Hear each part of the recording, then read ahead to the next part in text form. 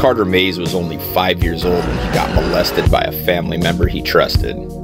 He vowed he'd never let it happen to another kid.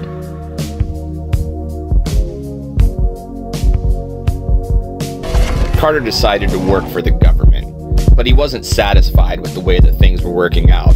With internal corruption and red tape, he decided to take matters into his own hands.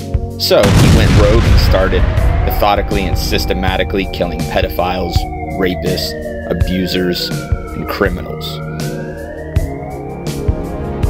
Going down the list one by one, Carter vowed to make a difference. He didn't do it for selfish reasons. This is for you. This is for me.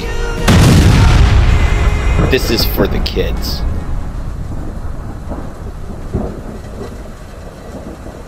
Concept trailer filming in March and April 2024.